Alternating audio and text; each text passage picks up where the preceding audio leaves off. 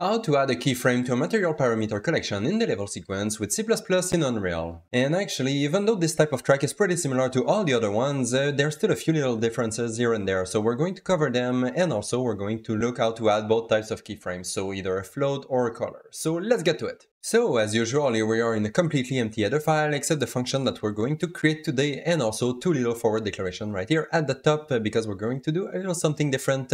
Instead of providing the path of the level sequence and the material parameter collection, I just decided to provide them directly. So we can feed the U level sequence that we want to modify and also the U material parameter collection that we want to use inside the function directly at the beginning right here as input. So in the add MPC keyframe function, which is the function we're going to code today, we're going to feed a few parameters. The first one is going to be the level sequence in which we want to add the material parameter collection track, and then the material parameter collection that we want to use, so the collection that we have right here. Then for the other parameters, we have the frame, so where we want to place the keyframe in the level sequence, the name of the parameter we want to modify, either if it's a float or a color, we're gonna need both those values. And in my case, since I didn't want to code two functions just to be able to set either a float or a color, I just provided both values right here in the same function. So we have the float right here for the float value and the linear color for the color value, and then we have a little boolean right here that is going to let us decide if we want to apply the float value or the color value to the parameter. Here we go.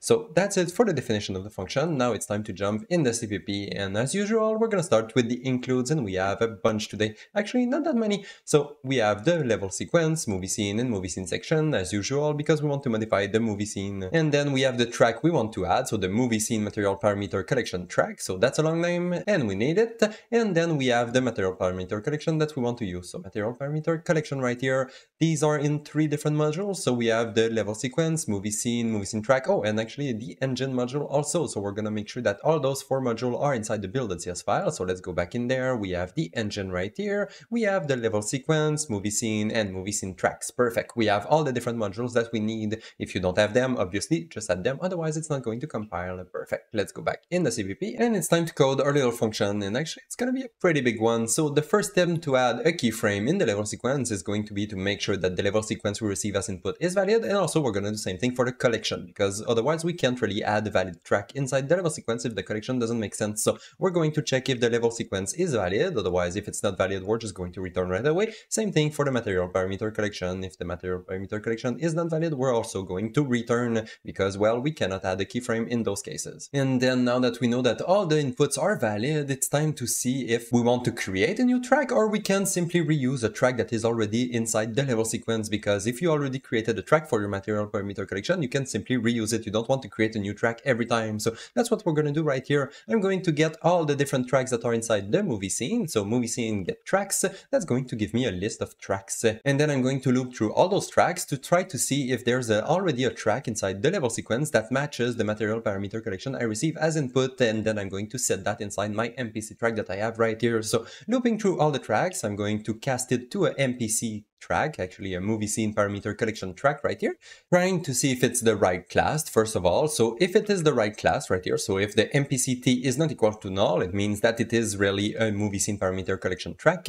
And if it's the case, well, I'm also going to check if the collection matches the collection I receive as input. So if the MPC inside my track is the same as the collection I receive as input, it means that, well, the track uses the right collection, so we can continue using that track. We don't need to create a new one because there's already one for that collection. So I'm going to set my MPC track variable using the MPCT that we have right here, and we can break out of the loop because we already found the material parameter collection inside the level sequence and we can simply use it. So good, we found the material parameter collection track, but that's actually just if the track was already there. Otherwise we're going to create it ourselves. So if the MPC track is still equal to null after looping through all the tracks and didn't find anything, we're just going to create it ourselves. So inside the movie scene we can do a add track to add a new track of type U movie scene material collection track. That's going to create a new track for us, and once we have the track, then we just have to set a few extra parameters right here. So first the material parameter collection that we want the track to use, and obviously it's going to be the collection that we receive as input because that's the collection we want to use. And then we are going to name our track, so set the display name of our track using the name of the collection. That's actually the same behavior as we have in the editor when we add a new track inside the level sequence. When we add a new material parameter collection track in there, it's going to name it using the name of the collection. So I'm just replicating repeating that behavior, and I'm simply naming my track using the same name as the material parameter collection. Good. So either we found the track that we wanted to use, or we created a new track to use and add a keyframe to it. But in both cases, it means that we have a valid MPC track, and now it's time to add a keyframe onto it. So I'm just gonna scroll all the way at the bottom, because now we have a few more steps to be able to add a keyframe onto that track. And the next step is actually to make sure that the section exists, because we cannot add a keyframe onto a track without a section. So here I'm just going to create an empty variable right here that I'm going to set using the sections that are already on the track. So on the track, I'm getting all the sections, and if I have more than 0 section on my track, I'm just going to use the first section that is on my track to set my variable, and that's gonna mean that the section is already created on my track, and that's it, we're ready to add our keyframe. But if the section is not already there, we're actually going to create it to get the track ready to be able to add the keyframe. So here I'm going to create my new section right here. So the MPC track, I'm going to ask it to create a new section. Then I'm going to set the range of my section. That one, you can do whatever you want with it. You can set it as long or as short as you want. In my case, I'm just going to set it to all the keyframes just to keep it simple. So my section is going to be pretty much infinite. It's going to go from infinite in one direction all the way to the infinite in the other direction. But in your case, if you want to keep it, let's say, between the frame 100 and 500, you can set the section between those frames if you want to. In my case, I'm keeping it simple, so it's going to be infinite. And then once we created the section and set the range of the section, we can finally add it onto the track. So MPC track, add a new section, and that's the section that we're going to add on the track, and that's it. Now the section has the track onto it, and it's time to add the keyframe. And to be able to add a keyframe, well, we need to have access to the amount of ticks there are per frame in the level sequence at the moment. So using the tick resolution and the display rate, we're going to divide them together to calculate the ticks per frame. And once we have that value, we can simply multiply it by the frame number that we receive as input to calculate the frame number where we want to place the keyframe in the level sequence. And now that we have that frame number, we can finally create the keyframe for real. So if we wanted to create a color keyframe, we're simply going to ask the track to create a new parameter key. So add a new parameter key right here. The name of the parameter is obviously the name that we receive as input. The frame number is the one that we just calculated, and then the value we want to apply to that keyframe is the color value we receive as input, because we wanted to add a color key. So that was to add a color keyframe. But if instead you wanted to add a scalar parameter frame, well, it's pretty much the same thing. You just have to ask the MPC track to add a scalar parameter key this time. The parameter name is going to obviously be the same, the frame number the same, but instead of feeding it the color value, you just have to feed it the float value that you receive as input, and that's it. Now the track should have a keyframe onto it. We just have to refresh the level sequence. So I'm just going to call the modify function on both the track and the section, so it's going to refresh both of those, and that's it. Now we can say to the user that it was a success, and now it's time to jump in Unreal to see if it works. Here we go. So here I am in Unreal in a relatively empty level with a completely empty level sequence that I have right here. So that's my world and that's my level sequence, and I also have, as usual, a little user interface that is going to let us call our new function that we created today. The new function is going to add keyframes inside the level sequence that are going to control the material parameter collection that I have right here. So that's my material parameter collection, which is used inside this material right here, which is applied on the helmet of my warrior right here. So if we take a look at the material parameter collection, I just have two parameters in there. I have my float and my color, and you can see that the values are the same as my user interface right now. So they are set to 0 by default for my float and 1 for my color in all the RGB and alpha channel. And these parameters are used inside the material that is applied to the warrior. So my color is going to control the color of my helmet and also the alpha of my helmet, so the opacity mask right here. And the float is simply going to control the metallic of my helmet. So you can make the helmet a little bit more metallic or not, depending on that float right here. And we're going to control those values using the user interface that we have right here. So at the top, we have the frame number where we want to place the keyframe in the level sequence.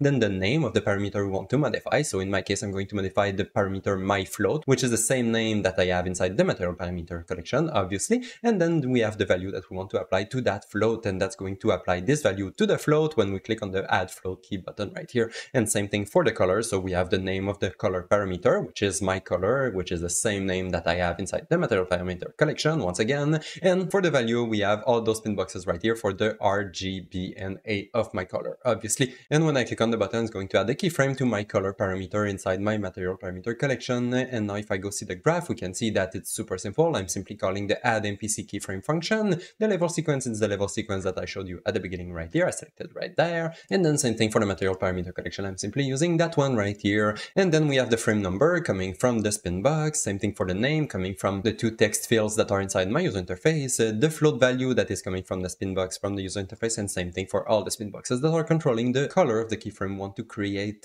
And all that is based on that little color color boolean right here that I just created right there based on if I click on the add float key button or add color key button. So that's just deciding if I want to create a color key or a float key inside my level sequence, and I'm also feeding that variable to my function right here. So good, let's go see if it works. So right now I don't have anything in my level sequence, so let's try to add a float key. Okay, it created a track, so my MPC track right here, and inside that I have a section containing one key for my float, and it seems to work. And we can do the same thing for the color, so I'm just going to add a new keyframe for my color, and here we go, we can see that it applied all the right values to all the different channels of my color. So good, it seemed to work, it didn't change anything because they are the same as the default colors that were already set inside the material parameter collection. So let's see if I try to change my float. So I'm going to set it to, let's say, fully metallic, and I'm going to create my keyframe to, let's say, the frame 26, whatever, doesn't really matter. And now if I scrub, I can see that my helmet is becoming a little bit more metallic. That's good, it seemed to work, and then I can make it back to not metallic, let's say at frame 73, here we go, it's less metallic, and at the end, let's at the end of my level sequence, it could be completely non-metallic, here we go. So now my helmet is becoming less and less metallic depending where I am in the level sequence. That's good, that seemed to work. And then for the color, now it's boring, it's all white, so let's change the color a little bit. So let's say make it bluish around the frame 32, so I'm going to add a color right here, and we can see that, yeah, here we go, my helmet is becoming blue. That's pretty cool. And now we can control the opacity of my helmet, so let's say make it disappear around the frame 50. Oops, wrong keyframe, here we go. So now my helmet is disappearing, here we go. And then after that I can, let's say, go to the frame, I don't know, 87, change the color once again, make it somewhat visible, here we go. And now added a new keyframe, here we go, we can see that my helmet reappears and now it's pink, and we can change the color one more time if we want to. Around the end of this level sequence I can make it fully visible, and now if I press play we can see that everything seems to work. My helmet is becoming either more or less metallic and more or less visible, and changes color and everything. So good, I guess that's gonna be it for today's video, and I'm gonna see you in the next one. Bye bye!